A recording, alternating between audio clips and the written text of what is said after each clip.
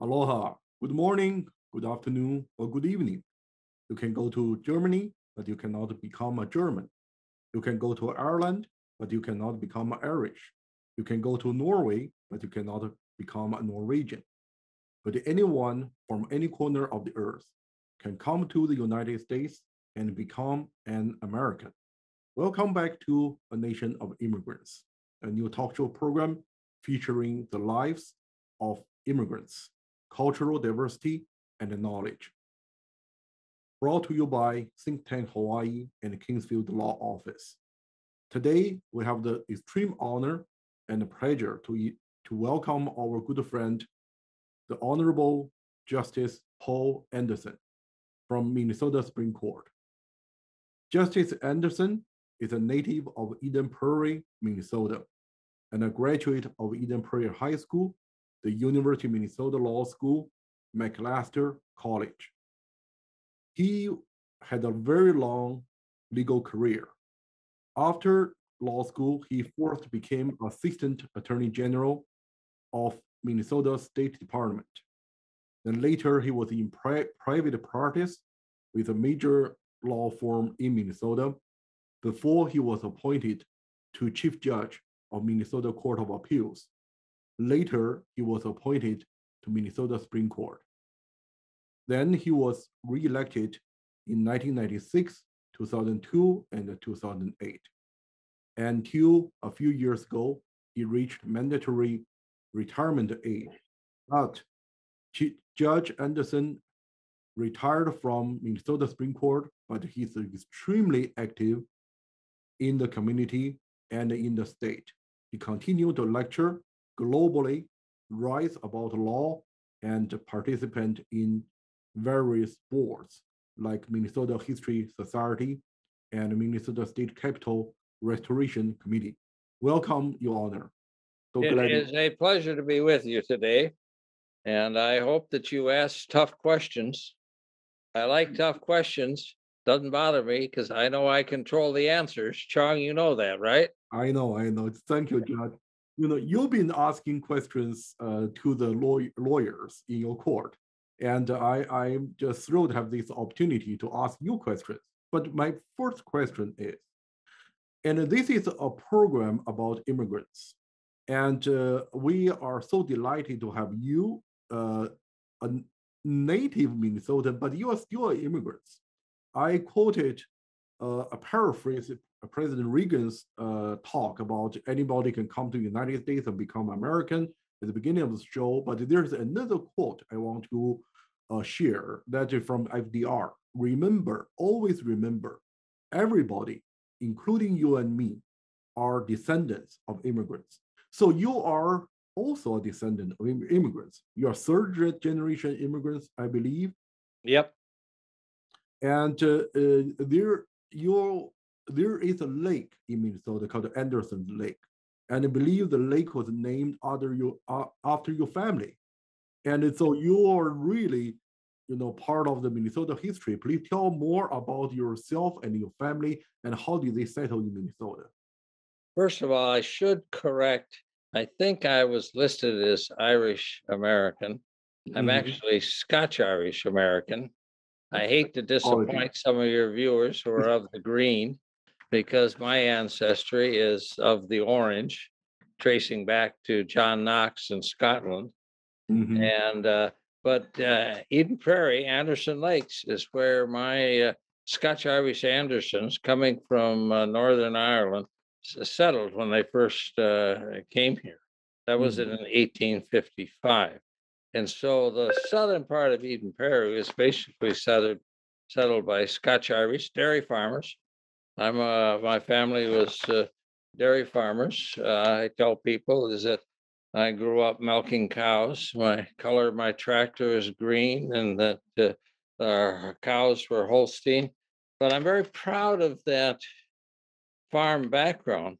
But I'm also very proud of my ethnic background, which Mhm. is the Scotch Irish, and then the other side is Norwegian.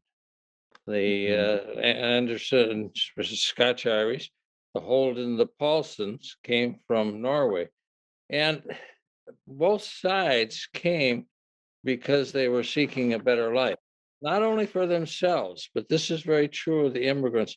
They wanted something better for their children. Yeah. And Norway was very depressed when my grandmother and my grandfather's families came, as was Ireland. I mean, they had the famine, overpopulated.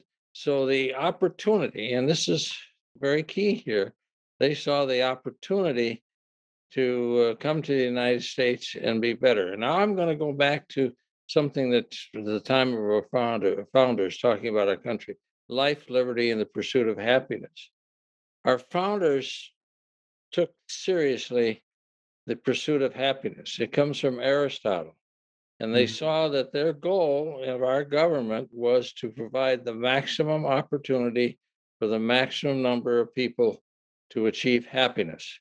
And that is so much a part of the immigrant experience because they believe that mandate, they believe that promise from America's founders. So that's why they came here. Thank you so much. That's a lovely, you know, story about your family history. So what you just said just struck me, and we discussed this before. What make American American? And because your ancestors from Norway and Scotch Ireland, and I obviously from different part of the world, and we have so many friends from other parts of the world. But there is a shared identity as Americans. And what exactly? And we have different religious beliefs. You know my religion. I know your religion. We respect each other's religion, but we worship different deities. So what exactly make American American? How do we find common ground? And how do your ancestors settled with different people from different ethnic groups and a religious background? We'll come back to this probably a bit later because religion has always played an important role in the immigrant experience in America. Hmm. And we have our Constitution does not, eh, by the way, the Constitution is not a Christian document, as some people say it is. It's designed to accept and tolerate, and more than tolerate, to accept and embrace other religions. And so that was key that our founders came out of the age of enlightenment and they Hmm. were convinced that so much pain and suffering was imposed upon the world because of religious conflict. So they said, no, our country is going to be based on the rule of law. We're not going to let anyone religion dominate, but we're going to let the people practice the religion that they have. So that was one of the other reasons that immigrants came here, is that they were escaping religious oppression in other countries. I mean, in Norway, I mean, you had to be Lutheran, and well, my ancestors were Methodists, and so they could practice Methodism here. And as my Scotch Irish ancestors were Presbyterian, going back to John Knox. I like to kid people at the local law school, Nate, for Thomas More. I said, I can't call him St. Thomas More because he killed too many of my relatives. And so when they came here, they understood the nature of religious conflict and tried, at least my ancestor did, tried to downplay it. And they were welcoming to people of other faiths because they thought that that was a big part of this country, which was based upon the premise that the rule of law shall prevail. And the rule of law is neutral when it comes to religion. Doesn't always work out that way. A lot of religious oppression in America. But anyway, that's the fundamental premise underlying it. Great. Thank you for your insights. And I totally agree with you that the rule of law and the non-religious constitution is our shared value. And but you do mentioned that the immigrants changed the face of America. And your ancestors first settled in Minnesota 3 years before even Minnesota became a state. I believe our state became a state in 1858, and your Right. ancestors settled here 3 years earlier than that. And how do you view and the face of the United States has been changed by different influx of immigrants from your ancestors' time to today?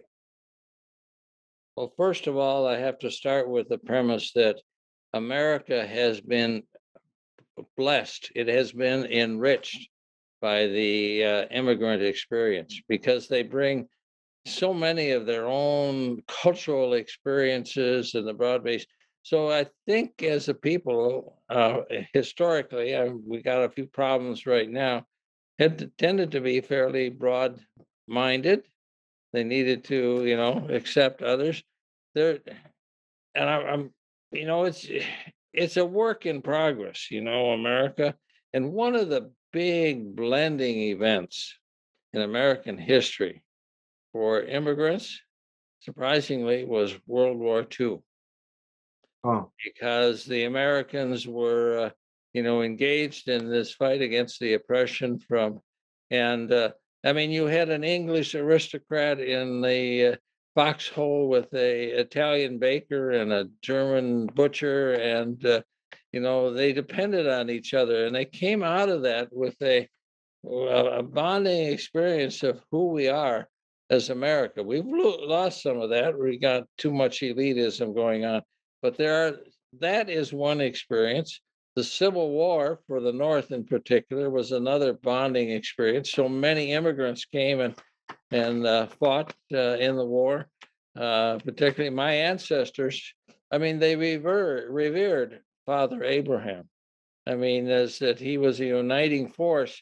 And so immigrants came, and one of the things that held them together was their belief and their faith in what Lincoln believed in. And so we've had any number of these unifying experiences that have counteracted the experiences that would cause division. And so we got to study those. We got mhm, to appreciate them, and we got to really relish them because they are so much a part of who we are. absolutely. It's beautifully said. Judge, I think that I feel extremely blessed to be a Minnesotan, and also very blessed to get to know you and your wife and other great Minnesotans. And I have to say, call myself biased, but I think Minnesota is very different from other parts of the country. And even United States is a nation of immigrants, but Minnesota is particularly welcoming to immigrants. And they are there are some other states are not that as welcoming as the state Minnesota. And when we have a previous group of immigrants well established, well settled, there is a trend they might oppose to newcomers. But I don't really see that in our state.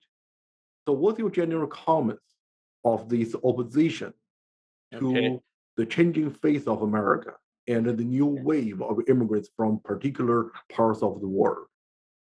So if I try to pat myself on the back as a Minnesotan for your last statement, I am going to injure my elbow because it's not completely true. I mean, we have our bad moments in history.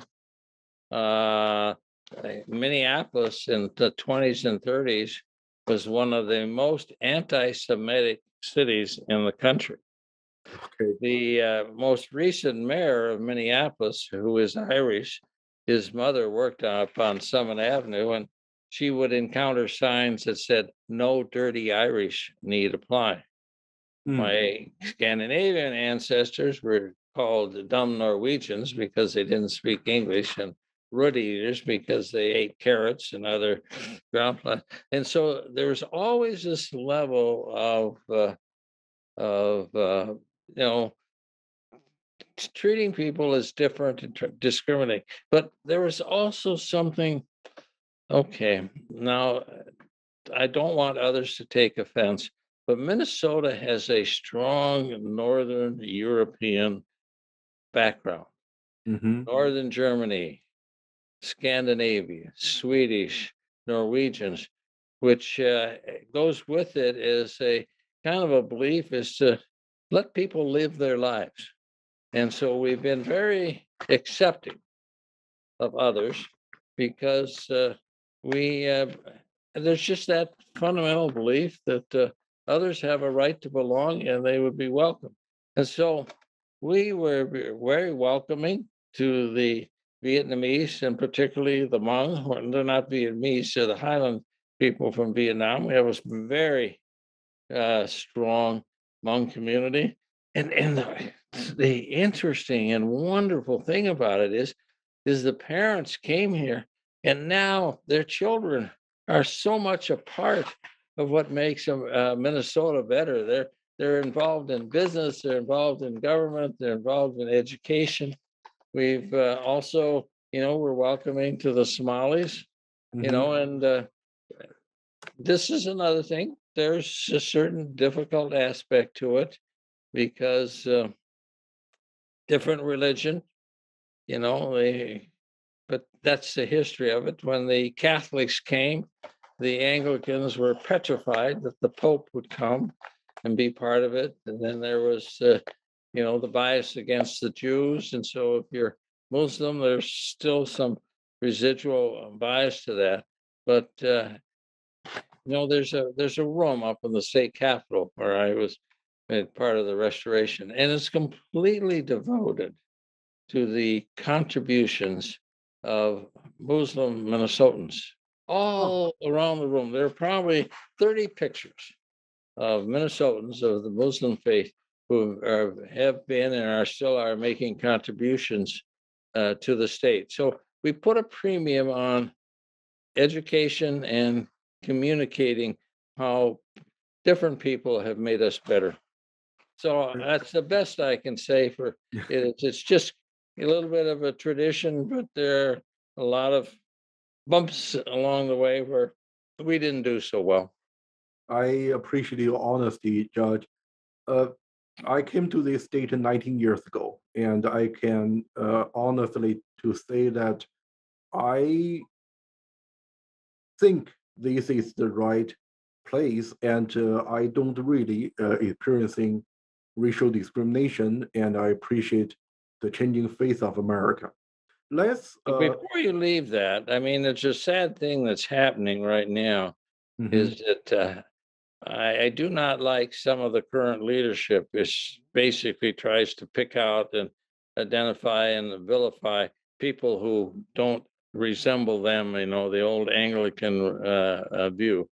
And so uh, we can't ignore that. But with respect to yourself, and I think you might agree this, there were people here who recognized that you were a person of talent.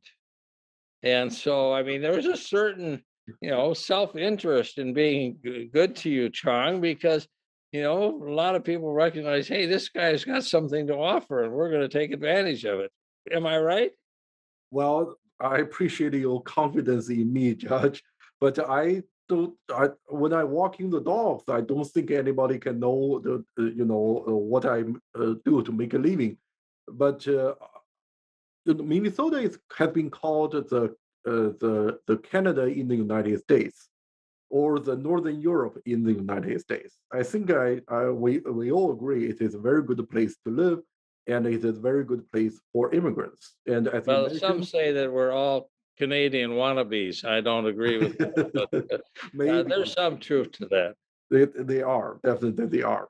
And next question is about your global travel. You are a global traveler. You travel to China 4 times to lecture. You travel to the Republic of Georgia, El Salvador, the Philippines, Russia, Tunisia, Libya. There's so many countries. You travel, you lecture about U.S. Constitution, criminal law, the appellate procedure, and all of these different travel in the past decade or two. My question to you is: the more you travel, do you feel like the more people are the same, or the more you see people are different? First of all, confession, all right? I probably took more away from those foreign experiences, being those foreign countries and learning about than I gave. I mean, I can say unequivocally, my experience internationally has enriched me immeasurably. Now to your question. Oh my gosh, that's a simple answer. Mhm. We are all human beings. There is a certain sameness about us. Now, the sad thing is that in some countries they have less of a democratic experience than we do here in the United States and less of a commitment to the rule of law. But most of the people that I engaged with in those countries wanted that. They wanted their country to be fair and equal with respect to all people. They wanted there to be opportunities. And that's what they hope to gain from me is some insight into, what has made America, the way it is and what it is. And one of the things I would tell them, tradition, Mhm. you got to establish the traditions that value what's important in a free and open society. And you've got to value the rule of law. And there's a difference between the rule of law and the rule of law. Many people, they want to be controlled and controlling of others. Merrick Garland, our Attorney General, said something that's very much encapsulates what we are. He says, no one in America is above the law. No one, absolutely no one. You are not allowed to act with impunity. Now, sometimes we're a little slow about getting it right. But I have faith and confidence that our democracy, with its traditions, are strong enough that it will carry, and there will be any number of people who want to put themselves above the law. But I think in the end, those traditions and that commitment is going to carry us through, even what I consider some current difficult times. Thank you That's very what much. makes us better. That's what sets us apart. And what's the sameness is that most of the people I encountered in all these other countries wanted the same thing. Mhm. And they looked to the United States for basically, tell us how we can get there if we're not there now. Thank you, Your Honor. Very well said. We are waiting for Attorney General's next announcement, don't we? We are short on time, but I do want to ask you one very important question. You are a little bit The other older. questions haven't been important. I Yeah, hope they've they are been. all important, but I don't want to miss the opportunity to ask the question I really want to ask before we conclude our program is you're a little bit older than me, I believe. And I always ask myself what I would do differently and in my 20s. And I'm going to ask you this question to you as well. And if you were to give some advice to younger self of you in your 20s, what would you say? Easy for me to answer that. I really truly believe that our country, America, is a land of opportunity. Not as good for some as others, but you got. And so, my advice to young people is show up. Mm, Look for these opportunities that life presents you with. Show up for those opportunities, and you'll get an experience. Now, the experience in each case is not always good. I showed up for a school board and served, and then I got defeated in an election, and I was devastated. But as I look back on it, is that I learned from that election and that defeat that there's life after defeat. And the thing that is important is you do what you believe is right, regardless of the consequences. So that's a lesson I took with me when I served on the Supreme Court. I said, I don't care what the public repercussions for me personally will be, as long as I am convinced that I am doing the right thing, I'm making the right choice. And so you show up for opportunities. You got to be lucky. But then Seneca said, luck is when preparation meets opportunity. So the other piece of advice is prepare yourself for opportunity. Get an education, get experience. So when the opportunity comes, you can show up for it and you take advantage of it. And you'll get these lessons. Now, here's the interesting thing is, when you take those lessons away, it helps you spot other opportunities that you can show up for. And the thing about that is that when you keep showing up, it's not a circle. It's not a box. It's an upward expanding spiral. You keep showing up, having experienced lessons, and you go, so what can happen? This farm kid who grew up milking cows out in the rural community, Eden Prairie, can wind up on the Supreme Court, be respected nationally, internationally, and lecture. So my thing is look for opportunities, be prepared for them, and show up and have the experience that they give you, and take those lessons onto your next opportunity. Splendid. Thank you so much, Your Honor. We are extremely honored to have you here on our show, and your advice and being show up and be prepared is definitely something I will pass on to the younger generation. Well, we have the great privilege and honor to have Justice Paul H. Anderson from Minnesota Supreme Court, global traveler, third generation Scots, Irish, Norwegian immigrants. Very proud, very proud. Very proud, absolutely. And proud Minnesotan. And most importantly, thank you, Judge. Really appreciate your time. It was indeed a pleasure, sir. Thank you.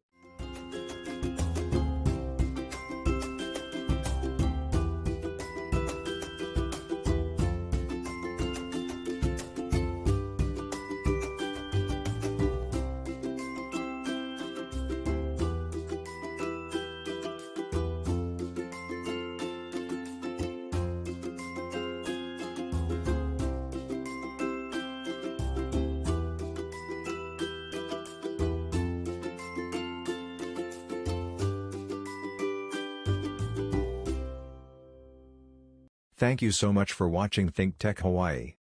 If you like what we do, please like us and click the subscribe button on YouTube and the follow button on Vimeo. You can also follow us on Facebook, Instagram, Twitter, and LinkedIn, and donate to us at thinktechhawaii.com. Mahalo.